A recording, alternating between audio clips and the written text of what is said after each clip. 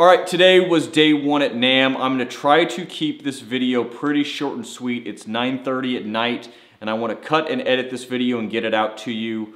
But let me just kind of take one step back here and talk about trying to shoot video at NAMM is a bit of a nightmare. And honestly, I kind of knew this going in from last year, but shooting video on the floor at NAMM is incredibly difficult, and I have not been able to shoot anything on the floor yet that I honestly think is good enough quality that I want to really bother shooting some of the stuff. Now, a friend of mine, Jeremy, is going to be doing several videos on the floor demo. He has an even more complicated setup than I do, including like 4-channel track mixers and things like that. And obviously, you're going to see content from Premier Guitar and whoever else the big media that's doing that. What I want to focus on are the things that I go and I visit. I want to give you my take on them, show you some pictures, and that's kind of what I want to cover in these recaps that I want to do from NAMM. So let's start with what I saw today at NAMM. Started the day at the Equilibrium and Omega Amplifiers booth. No real surprises there in a very good way. So I already own an Omega Obsidian. I got to check that amp out with a couple of different cabs, including I got to play through the new Eminence Mick Thompson speakers. They sounded really good in that scenario. NAMM is the absolute worst place to test amps or cabinets just because you can't really get them loud enough, and if you can get them loud enough, you're still hearing everything else that's being done around them. But super impressed by the stuff that I saw from Omega, and he is sharing a booth with Dave at Equilibrium Guitars. And the guitars at Equilibrium, both of the ones that I actually played and everything I looked at, looked fantastic.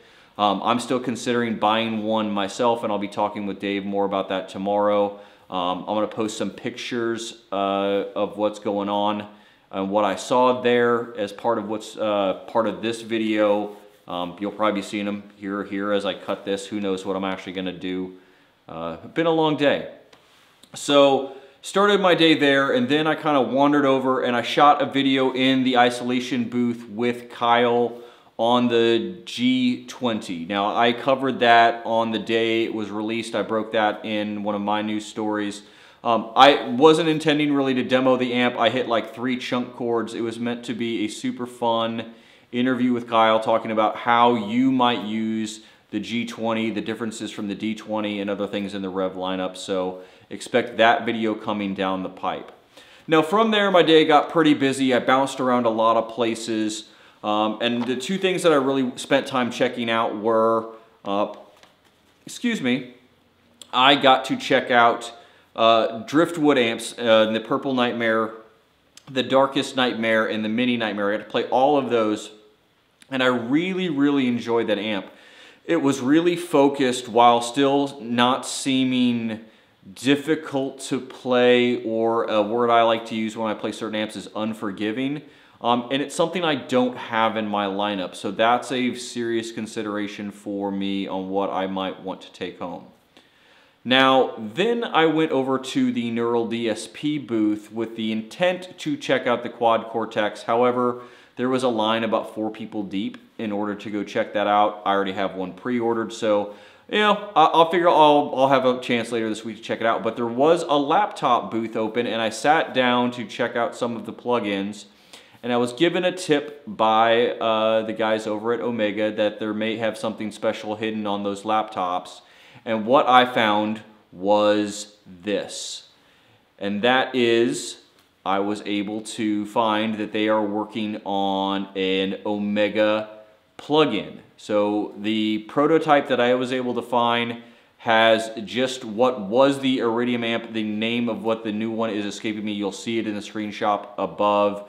Had some great cab simulation, and one of the new features on this plugin was you had the ability to change the power tubes down at the bottom, and I thought that was a very cool feature.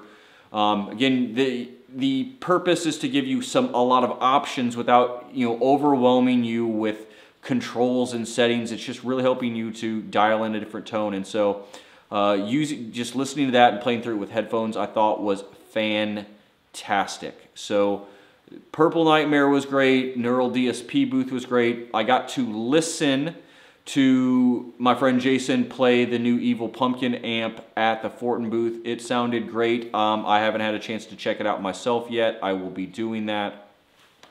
I then walked over and took a quick look around the Balaguer booth. Joe has released a couple of heritage guitars, which are ones he builds himself in the USA.